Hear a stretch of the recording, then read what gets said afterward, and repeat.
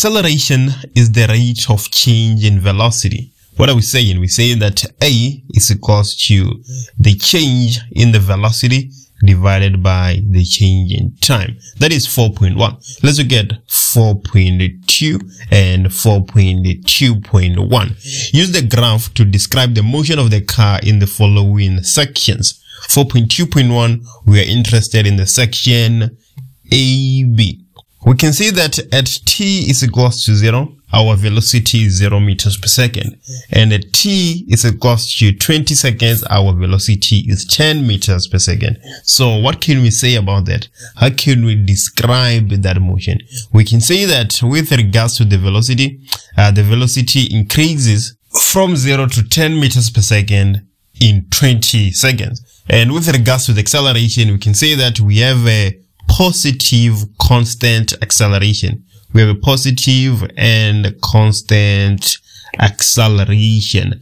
As we can see in our graph, we have a straight line. If your velocity time graph is a straight line, then that acceleration is constant. In this instance, it is positive because our velocity is actually increasing. That's what we can say about the section AB. Let's look at the following equation, 4.2.2. With regards to CD. So at C, we have a velocity of 40 meters per second. At D, we have a velocity of 40 meters per second. So you can see that the velocity is not changing. So with regards to the velocity, we can say that the velocity remains constant. There is no increase or decrease in the velocity in that section.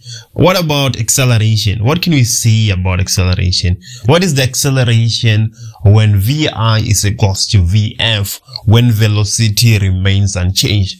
Acceleration is equals to the change in velocity divided by the change in time. If there's no change in the velocity, then the acceleration will be 0 meters per second squared.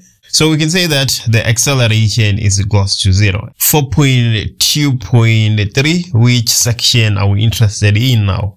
EF. Let's look at section EF. So at E, our velocity is 0 meters per second.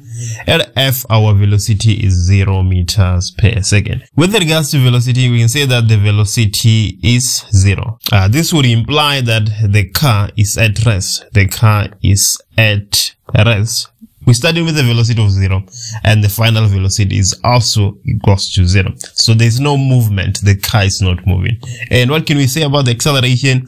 Obviously, if there is no change in the velocity, then the acceleration will be 0 meters per second squared. Let's move to 4.3.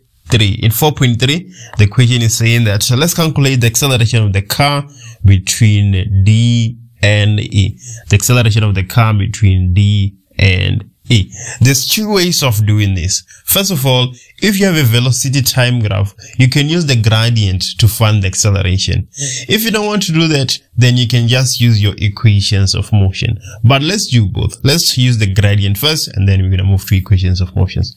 If we use the gradient, what we're saying is that the gradient of a velocity time graph is equals to the acceleration. This will be V final minus V initial divided by time final minus time initial. This is the same as saying V2 minus V1 divided by T2 minus T1, which is what you do in math when you want to find the gradient. You say Y2 minus Y1 divided by X2 minus X1. This is exactly what we're going to do here, but the only difference is that our y is velocity and our x is time. So what is the final velocity at E? That is 0 minus the initial velocity at D, that is 40 meters per second. Everything divided by T final, the time at E, that is 60 seconds, minus the time at D, it is 50 seconds. So that will be minus 50. If you put that in your calculator, you should get minus 4. But that minus is just giving us the direction. So we can conclude and say that our acceleration is 4 meters per second squared to the opposite direction. Before watching me do it, can you just pause the video and try using equations of motions to answer these questions using the approach I showed you on the previous questions.